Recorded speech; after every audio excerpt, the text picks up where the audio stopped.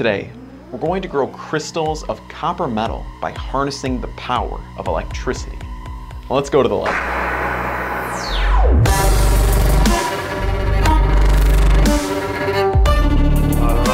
It's alive!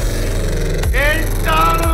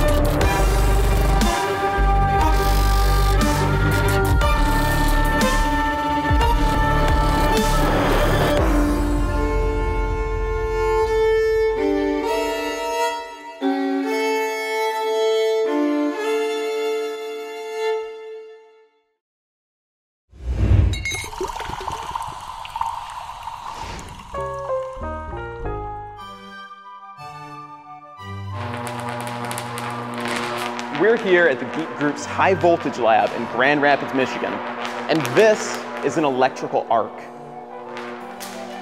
Electricity is the flow of electrical charge. In wires, or the air, it takes the form of electrons. But in a solution, the charge is carried by dissolved ions, known as electrolytes. Let's take a look at what we just performed. We used electrical work to force a non-spontaneous chemical reaction to occur. This is a process known as electrolysis. We had a beaker consisting of copper-2 and sulfate electrolytes. We then put in copper rods. These conduct electricity. They are then hooked up to a battery. From the negative terminal, electrons are pushed to the copper rod known as the cathode. We observe crystals forming out of solution. Electrons are being pushed into the positive terminal of the battery. This is a type of electrical circuit known as direct current. Now let's take a look at the molecular level. At the anode, electrons are being pulled, so the copper-0 metal is forced to oxidize into copper-2. These ions travel in solution to the cathode, where they are reduced into copper-0 metal. This is the electrolytic cell. The laws that govern electrolysis were designed by the greatest electrochemist to have ever lived, Michael Faraday.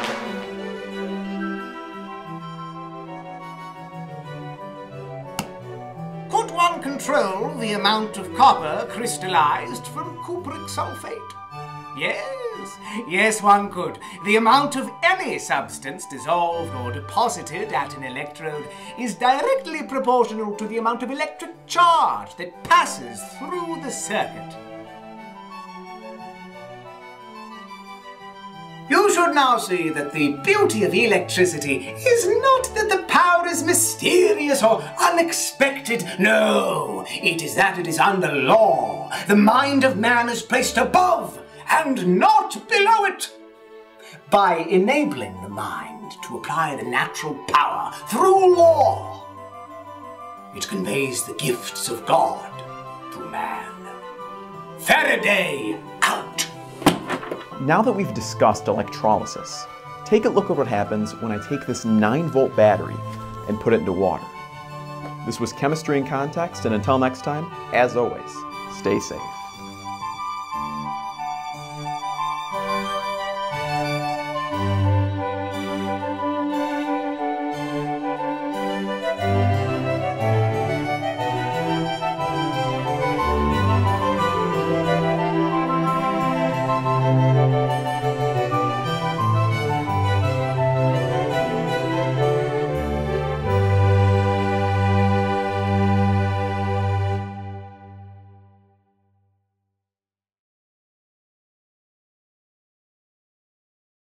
Have you ever wanted to give us money? Well, now you can. We have a Patreon page, so you can head on down there and collect some perks by donating so that we can eat. Oh God, guys. I'm so hungry. I haven't eaten since the haloform reaction video. Please. Please, you guys. Ah! All right.